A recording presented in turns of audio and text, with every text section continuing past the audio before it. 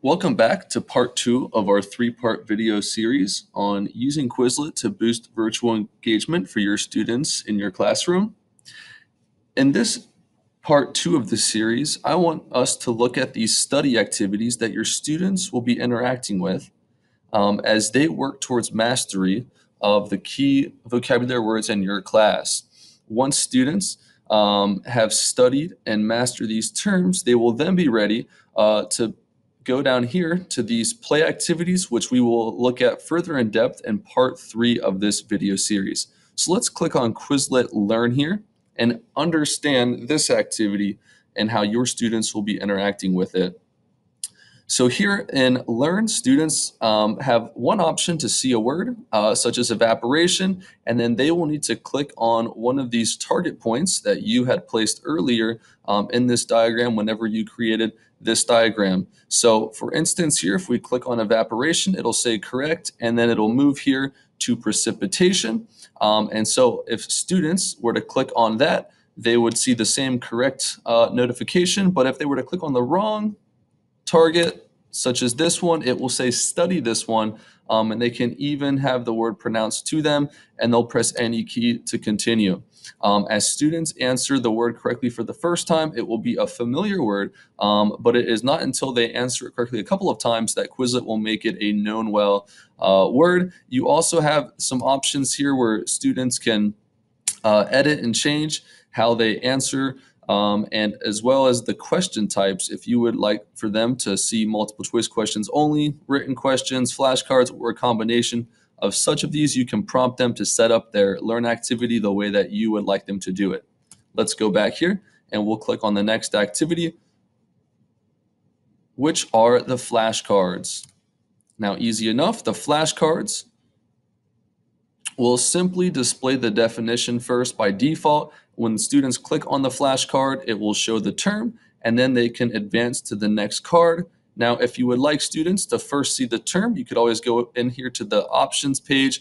Every activity will have an options page here, and for this activity, we can change so that they answer with the definition if you would like them to see the term first. And once again, when they click that flashcard, it will flip around to the definition.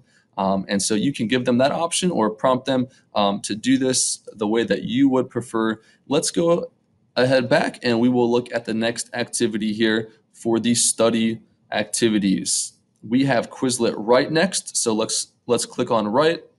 And in this activity, students now are prompted to type the term that they are looking at in the diagram or the definition that they see if you just have a standard text set. So they will go ahead and they will type this word out, and it will say correct if they are right. But once again, if students incorrectly, let's just get this one wrong, it will prompt them right away, which is great for that immediate feedback to help them learn more effectively. And it will tell them the correct answer here, what they put, but also if it was missed due to a spelling error, students do have the freedom here. They can click override, I was correct.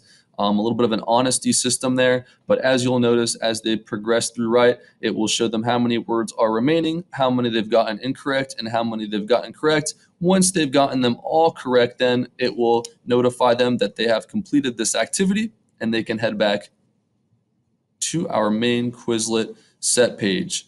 We'll come down here to spell, and we'll look at how Quizlet now offers the opportunity for students to hear the words spoken to them.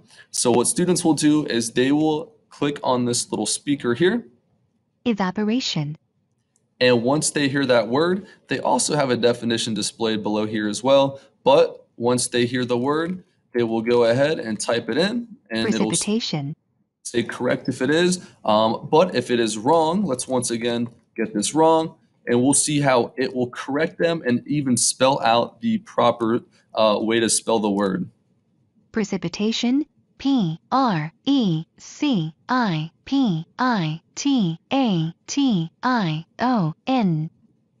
Precipitation.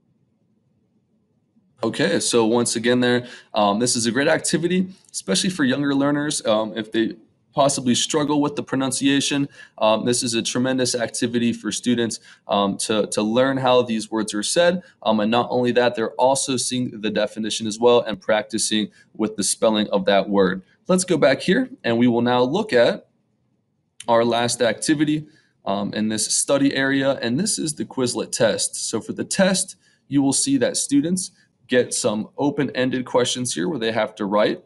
So they may type in the answer here, and they'll put the answer up here. But they also will have multiple choice questions as well. For this one, they need to click on the right target point. And then for this one here, they will go ahead and click on that, and it will say check answers, and it will give them an immediate score to show them how they are doing in terms of mastering these terms. Students also have the option to change their test. They can select certain question types or select the ones that you prompt them to, and even add a question limit to it. So I hope this part 2 of our series was informative, because now we're going to be looking at these play activities in part 3. So stay tuned. Please hit that like button if you learned a lot in this video. And please do not forget to subscribe. Be sure to like, comment, or reply to one of our other videos, or share the playlist below. Subscribe to our channel and enable notifications so that you don't miss out on the next episode. Don't forget to check out our other resources like Discast Podcast and see what else is going on in Horry County Schools. Be sure to follow @DearDisses on social media or contact us via email or our blog.